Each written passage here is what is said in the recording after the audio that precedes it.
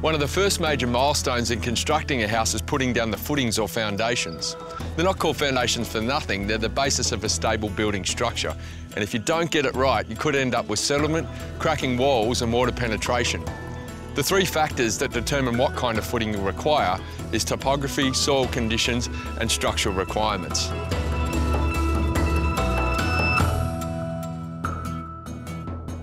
So whether you're building on a flat or sloping site, if you have soil with high clay or sandy content, or you need to add piers to deal with filled land are all things you need to consider, not to mention the size and style of your house. For a two-storey family home like the CSR House, you're going to need a slab system which can accommodate the movement in the ground during prolonged changes in climate.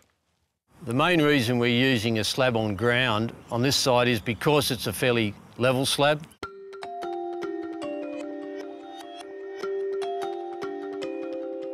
There's three types. There's a Waffle slab or a stiffened raft we could use, and now the Cooperlex system. If we were to go to a suspended slab, we'd have to do a lot of work to get up above the ground, and that's quite costly. We have to extra perimeter brickwork. Whereas you can see on these perimeter slabs, there's no extra brickwork other than the work which comes straight off the slab. Concrete has a high volume of thermal mass, which is really useful in regulating the internal temperature of buildings by radiating or absorbing heat as needed. Mass is useful in most climates, and particularly in cool climates or climates where there's a high diurnal range of nighttime or daytime versus daytime temperatures. However, thermal mass only works when positioned appropriately. You shade it from the hot summer sun and you position it to attract the warmth of the lower range winter sun. So poorly positioned thermal mass can have disastrous results, whereas strategically positioning the thermal mass in the house can really aid the thermal comfort of the internal environment. So the CSR House has the slab in direct contact with the ground, which allows us to thermally couple the internal temperature of the house with the ground temperature. The ground temperature is more stable, which gives us a result that we use less energy to heat or cool the house, which is vital in delivering a sustainable home. The concrete slab that we've used in the CSR House is a variation on the traditional waffle pod slab. Traditional waffle pod slabs use polystyrene void formers. We're using a system called the Cooperlex dome system. Cooperlex domes are made from recycled plastic, and they're forming the domes or the voids underneath the concrete slab by basically forming volumes and pockets of air rather than being a full solid polystyrene block. Polystyrene is quite nasty on the environment, and recycled plastic PET that goes into the Cooperlex domes is obviously a recycled product, so we have much less impact on the environment. We can have a lot of flexibility in how we interlink the domes, whereas the waffle pod systems are purely void formers, and in accordance with the relevant codes, they should only be placed in single units with a concrete beam in between them. With these systems, we can do quite large areas, all interlinked with domes, which we call dome clusters, and we find that's a benefit in costs and speed of construction and ease of construction as well. The arching effect on the edges of the domes, and also inside the middle of the dome there's the cone shape, which gives them a lot of strength as well.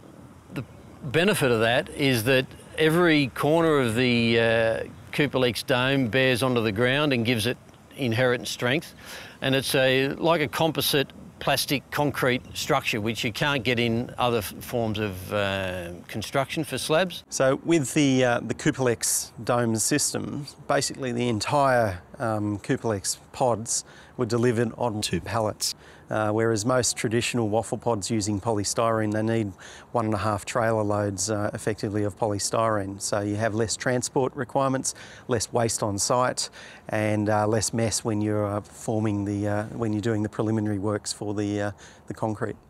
For this project, concrete's a great choice. It's durable but quicker, easier and cheaper than a timber frame floor, and has many more thermal benefits. Where timber's a good choice for our sustainable home is in the timber frame. Timber's a renewable resource and has a much lower impact in its production than steel, making it better for your budget and the environment. It's thermally more efficient than steel, so it's going to save you money on your energy bills also. It's no coincidence 90% of residential construction is timber framed. So we've got a good solid slab on our ground floor, but if you want to keep costs down and still have a solid, robust, thermally efficient flooring material on your upper level, you want Hebel Power Floor. It's quicker to install and costs half the price of a suspended concrete floor and has loads of advantages over a timber floor. Hebel Power Floor is a modular panel made of autoclaved aerated concrete. Each Hebel panel is reinforced with corrosion-protected steel mesh, making it incredibly strong. It's made from a slurry of sand, cement, lime gypsum and an aerating agent.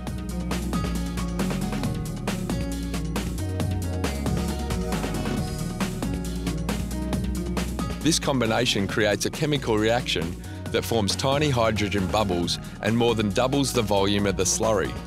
The slurry then cures to a cake consistency before being cut to required dimensions. The batch is then cured in an autoclave under pressure at a high temperature.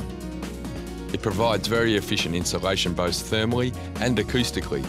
This robust material also has a great fire rating. It takes at least 3 hours to burn from above and up to 2 hours from below if you have a fire-rated ceiling. Hebel is a great product to work with.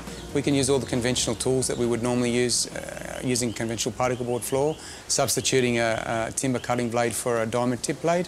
It can even be cut by hand.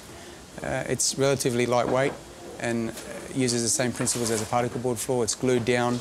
All we have to do is glue the joints and then screw fix from above, and the screws countersink into a timber or steel frame below. It gives the same feeling of a concrete floor. It's solid underfoot. It has very good acoustic values, so when you're walking in a Hebel floor above, that sound is insulated from the floor below. Hebel's very cost effective as far as the flooring system is concerned. Its initial purchase price is a lot less than a concrete slab.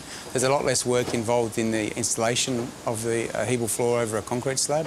From a structural point of view, there's less material cost involved in making a structure to support a Hebel floor. We can use conventional timber framing to support it, yet it has a lot of properties similar to that of a concrete slab.